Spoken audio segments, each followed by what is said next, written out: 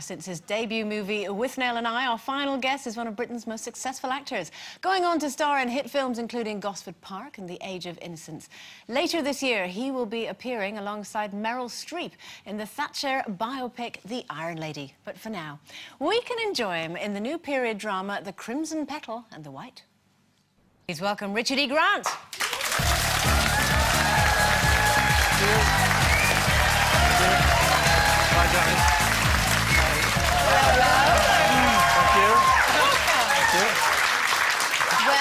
Welcome to the show. Thank you very much. I have to say, that was the cleanest bit we could find. It's a bit saucy. It's all prostitutes. And all that. Is it true your character wears his corset on the outside?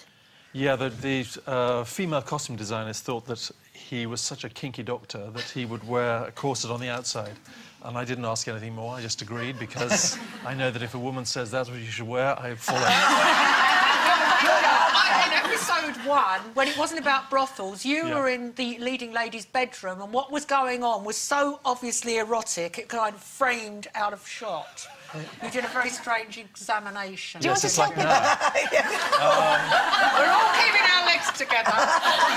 Speak for yourself. Richard, do you want to explain to people exactly what your part is, in case they haven't I played seen the role? the main character's wife has some kind of consumption, and she can't get out of bed, and the doctor just thinks that she's hysterical. Okay. And because he's, a 19th century doctor, thinks that all women are just invent stuff. So he has to do a daily or a weekly put the gloves on and feel up. So so it's one of those.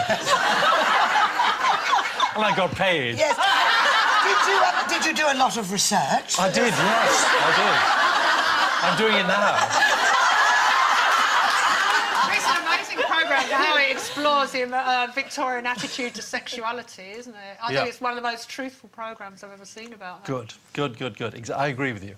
But for the BBC, I mean, we're so used to costume drama being rather deodorised and rather sanitised and very chocolate boxy, and then along comes this drama series which is all set in brothels, and it hinges around a prostitute and her relationship with her clients and how, the hypocrisy of the era. I mean, what was it like? Is it like a modern day, or an olden day rather, a Victorian Pretty Woman?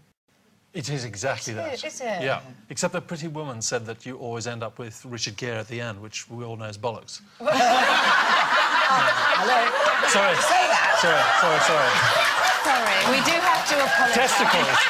It is lunchtime. Rubbish would be a good word. Sorry. What would you say that it... I mean, Janet touched on the fact that it shows a different side to Victorian society. What would you say that it teaches us about women? Because you said your doctor sees all women as hysterical. What would you say that it teaches about Victorian women? Well, I think that there was... What Janet was saying is that there is a double standard, that you were supposed to... that women were supposed to be all these perfect, non-sexual beings, but then, of course, a man may be married to that kind of woman, but then going off, on the slide. The Madonna whore thing. You have your lovely wife at home. Yeah, and... so I think it rips the sort of hypocrisy of that open. Are you enjoying the fact that, I mean, obviously, Withnail and I was 100 years ago, but that must be the film that everybody stops you and says, love that film. They do, and I'm still grateful that I have enough hair and teeth that I can be recognised. Well, the amazing thing about that, when I was reading about you, is that you don't drink at all. I don't know. And yet you played the best drunk I've ever seen in my life. Well, thank you. You did. And you know, do you? Well, I do. I've got some experience. But they made you drink, didn't they? They did. On the last night before the last day of rehearsals, the director said, you have to be drunk. And I said, look, my father was an alcoholic and I understand all this stuff of what it looks like. He said, no, you have to get absolutely legless yourself. So I did, but it took me a whole night and a sort of half a bottle of champagne, and then I got very drunk and very vomity as well. Oh, dear. Yeah. So it's good, never really, stop, Carol. Can we let's have a little look at you in action. Here we go.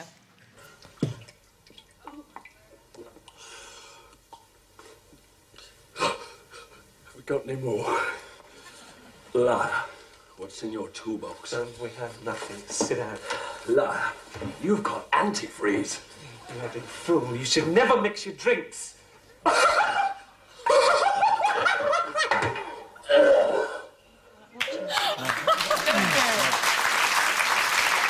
Never watched. So you've never actually watched that film because you were looking away then, you don't like watching yourself? Yeah, no, I watched the rough cut for the first time in 1985 or 86 when we made it, and I was sitting with my wife and I drew blood on her wrist because I thought that I was so terrible in it that I'd never work again. Oh, so Richard. I just decided never to watch any stuff. Oh, wow. Do you watch this? No. Well, there you go. It must be quite a jump to play this crazy doctor in the Victorian series, and at the same time you're playing Michael Heseltine. Exactly. I have, yeah. Have you dyed your hair blonde? It was dyed blonde, which is why it's this sort of Ronald Reagan Yeah, it needs a bit sort of of weird I think colour you need now. a bit of conditioner on that. Yeah, I do. Yeah, and you would know. I was because I dyed met him a blonde. few times. I worked for him years ago for his publishing house, and I what met was him he at like? Christmas. Very imperious. Was he? Very imperious and very arrogant. And then I met him again at a party at Christmas, and he was exactly the same, even though obviously he's much older now. Did you meet him in person as part of your research, or how did you research it? I read his autobiography, and then I read Mrs. Thatcher's autobiography as well, so that you get the two viewpoints of the same events, which was really useful. And then I watched endless stuff of him on YouTube. Okay. And, What about your eye? Did they give you eyebrows? falsies. Yes. Yes, false eyebrows. Marvellous. How marvellous. Dyed my hair blonde and false eyebrows, and they gave me, you know, those power suits from the 1980s with Yeah. big shoulders and stuff. Wonderful. And how's it working with Meryl Streep? She is the best of the best of the best, as you would imagine. She knew everybody's name. She had no entourage. Were you nervous? Were you Yeah, we were really apprehensive? nervous because, I mean, she was also nervous because on the first day she came in, there were 30 people playing cabinet ministers and members of parliament, all men. And then she came in with the female director, Phyllida Lloyd, so the only two women who came in.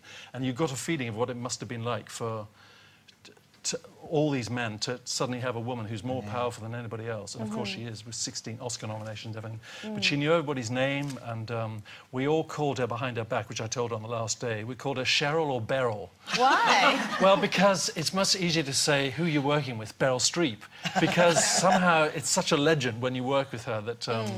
But she was the best of the best. Was she a queen bee, would you say? And how are you at being She around didn't need queen to be. She did bees? this amazing thing where she would, if she didn't think that something was going right, she'd just quietly go and say, and then it would just change.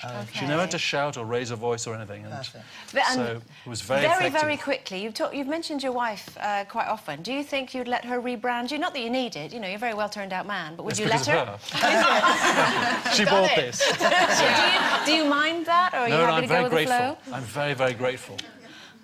She's a gorgeous lady, isn't she? Oh, thank you. You're a very attractive lady. What are we going to see you in next? Because obviously you're playing this rather rampant, crazy doctor at the moment. What have you got coming up next? Silence. I have no idea. The Iron Lady. Iron Lady, yeah. Iron Lady, Iron yeah. Lady. Do you That's know, enough. it's We been don't have to lovely be to have greedy, you. do we, you know? It's been lovely to have you on the show, Richard. Thank you for having me on the show. First time ever. Richard E. Grant, everyone.